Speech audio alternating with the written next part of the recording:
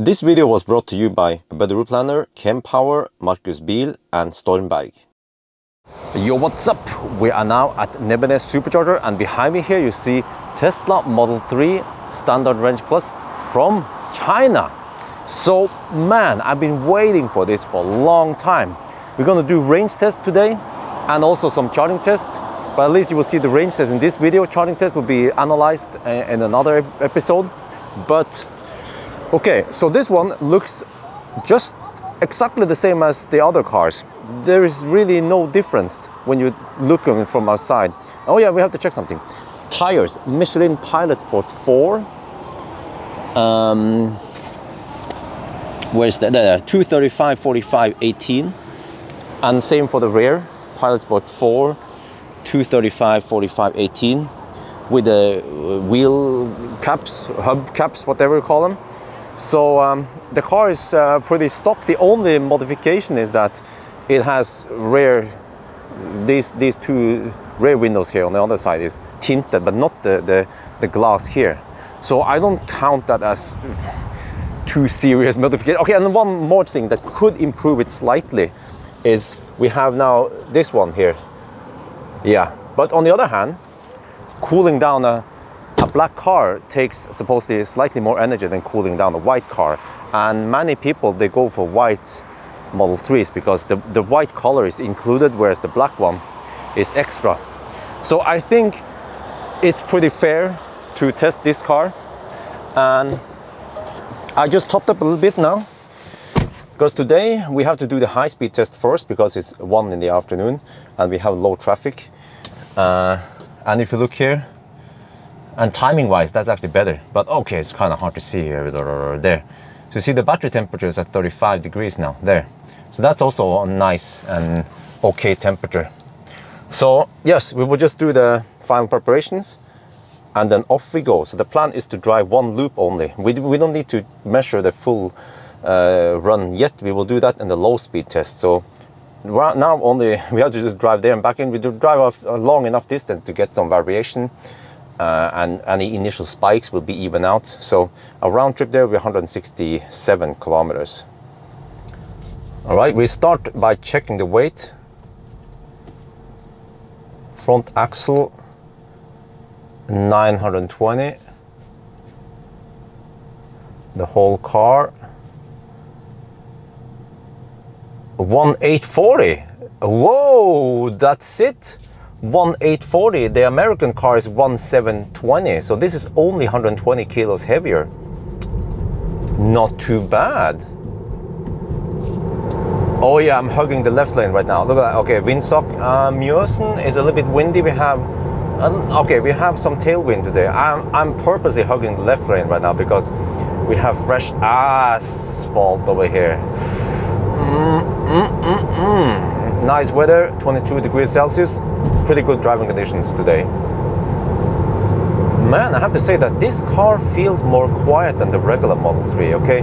The asphalt over here is quite rough, but you see, if I change lane,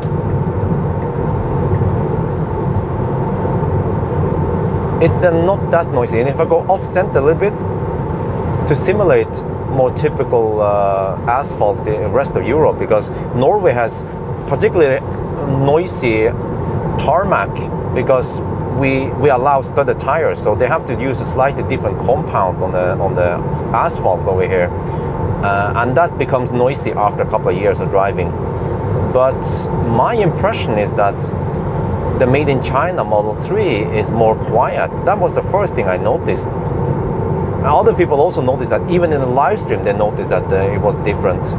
So I guess I have to test it properly.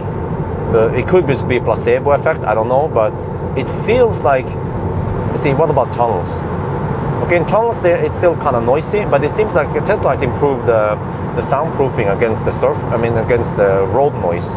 That is my impression of it. Yeah. So we'll see. Here, let me see. Let's get out of the tunnel again. There. Yeah. You know what? The noise sounds like, how do I put this? it sounds more German. I mean, there's still noise, of course, but it's more, they seem to have blocked some of the higher frequencies so that you hear more of the lower frequencies, which is more pleasant to listen to. And that's usually how the German cars are also. So this is, wow. I mean, if I compare this car, the 2021 Model 3, with the one I used to have, 2019 Model 3 from Fremont, MC Hammer, then the MC Hammer, my claim is that it was noisier. But again, by the end of the day, we have to test it on the same stretch with a measuring instrument and see what it is really. But really, ever since I owned the Model 3 back in 2019, my biggest downside with the Model 3 was that it was noisy compared to the Model X and the Model S I had. So yeah, so far so good. All right, we are now getting close to Nebbenes again. I need to check the distance. It's supposed to be 167 kilometers under the bridge. Oh, it's 166.5. So actually the distance on the this Tesla is spot on. Yeah, 166.7. That's it. We don't have to correct for anything now. Okay, that's good. Okay. Now we just take one extra loop and then we go back to Nebbenes. We are back at the starting point and look at this. 166 watt-hour per kilometer. What the heck, man? This is even lower than the American car. It's 23 degrees Celsius outside. I don't know why the consumption is lower. The tire pressure is also normal, so nothing there. But I mean, was it the tinting?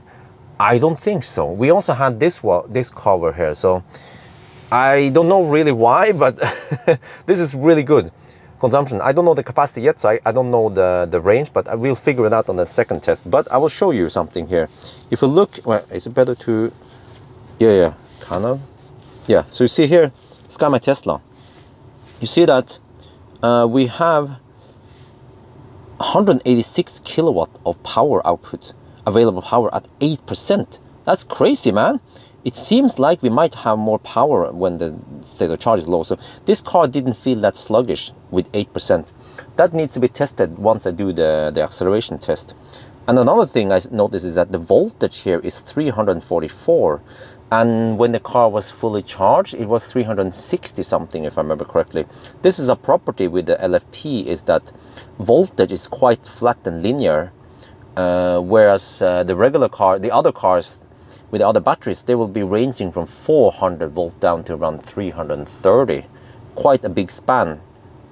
And the last thing I noticed is that usually when I drive all those other type of batteries low, the temperature in the pack will rise. Here it stays cool still, 32. The other packs will be close to 40 by now.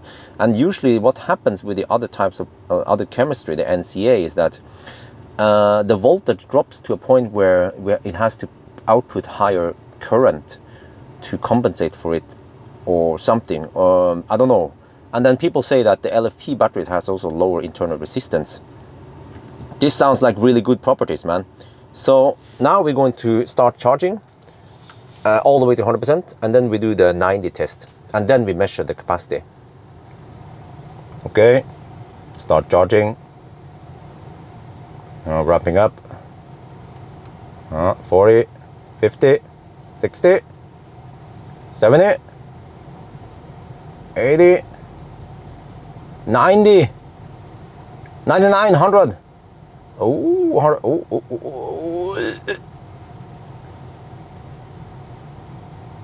Wow.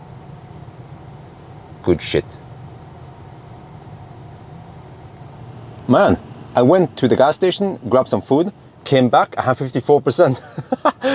And I see immediately that the charging curve here is way more flatter than the American battery, because on the other one at 54% we'll be getting only 60 kilowatt. So we were getting 100 kilowatt up until around 50%. So this is looking really good. I need to record a charging session at V3 Supercharger tonight.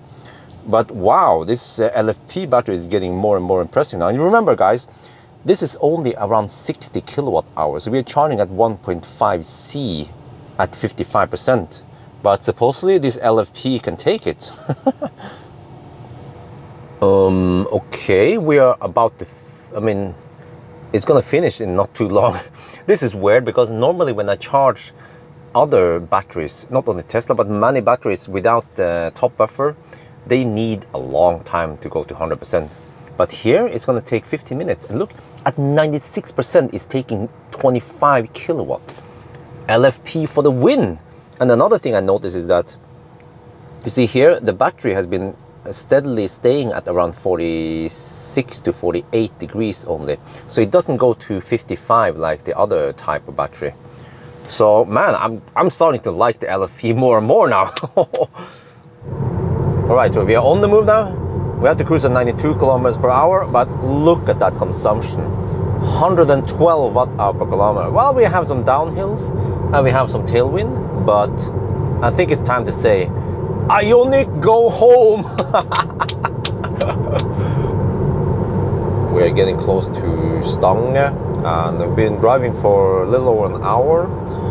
And the consumption right now is 122, but yes, it should go up now because of headwind.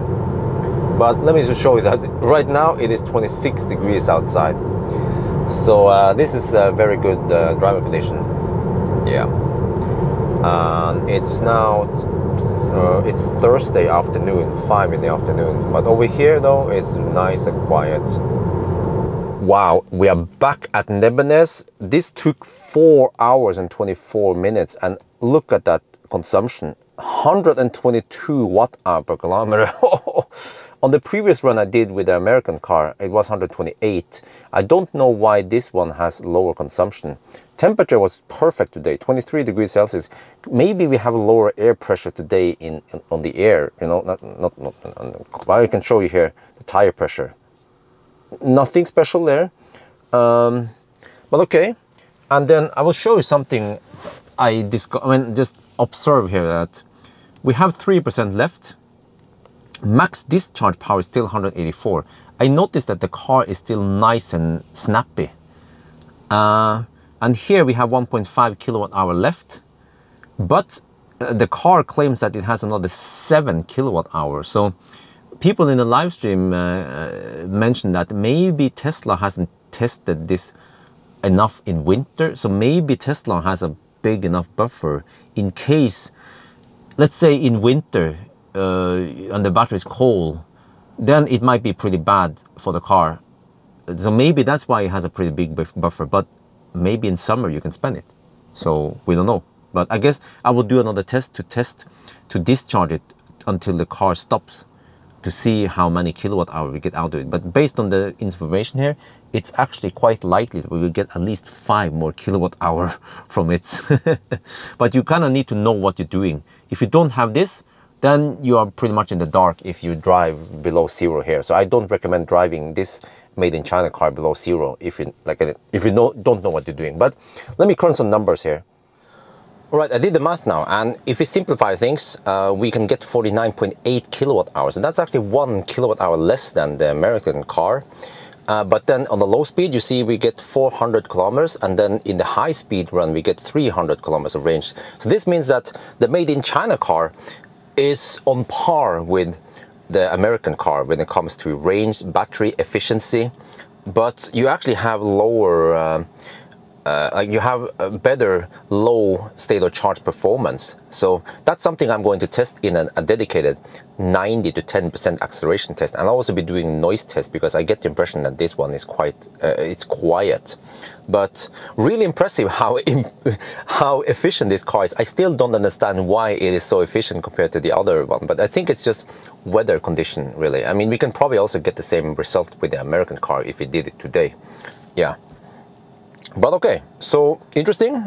So actually, if you're wondering about buying this car and you're not sure, from what I've seen now with the charging speed, it has a fairly nice and flat charging curve. It charges way faster than the other standard range plus with the different type of battery. So it's just really nice. I highly recommend this car already from what I've seen so far, and then we will see again for the rest of the test. So that's going to be it for now. Hope you guys enjoyed this video. As always, thank you for watching and talk to you later.